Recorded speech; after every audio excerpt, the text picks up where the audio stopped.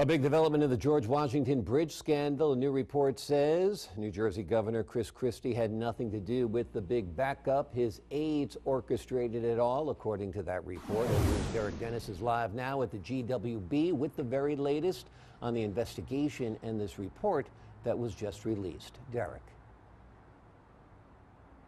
Well, Logan, this is where the scandal started, right here at the foot of the George Washington Bridge. But New Jersey Governor Chris Christie is hoping it ends right here with that new investigative report paid for by the governor that basically says the governor's hands are clean.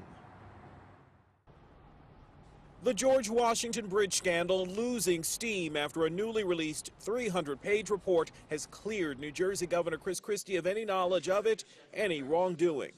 We found that Governor Christie had no knowledge beforehand of this George Washington Bridge realignment idea, and that he played no role whatsoever in that decision or the implementation of it.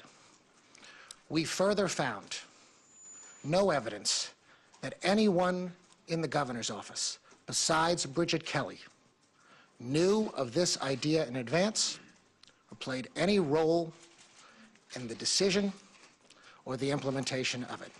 Attorney Randy Maestro was hired by the Christie administration to conduct an investigation after it was revealed several lanes at the bridge were deliberately shut down to snarl traffic in a political vendetta against the mayor of nearby Fort Lee, New Jersey. How could you hire your own attorney to do or hire an attorney representing you to clear you of a charge? Reaction among Fort Lee residents who sat through hours of traffic gridlock during the scandal last September is mixed. Some seeing the obvious conflict of interest with the report, others giving Christie the benefit of the doubt.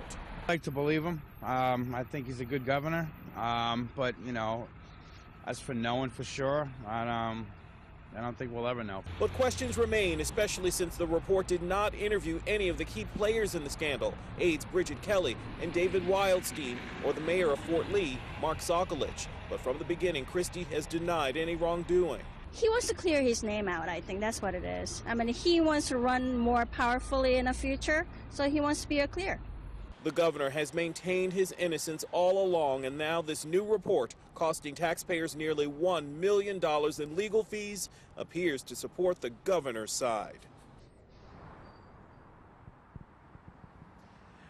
And of course, this is really just one report paid for by the governor, as we said. Other investigations are ongoing by state officials, so the governor not yet in the clear. Those investigations could come back with an entirely different finding, or if the governor gets his way, it could come back with the same finding that Governor Christie had no knowledge of this scandal. Reporting live tonight at the George Washington Bridge, I'm Derricke Dennis for Ebru News. Logan, back to you. All right, Derek, thanks so much for that report.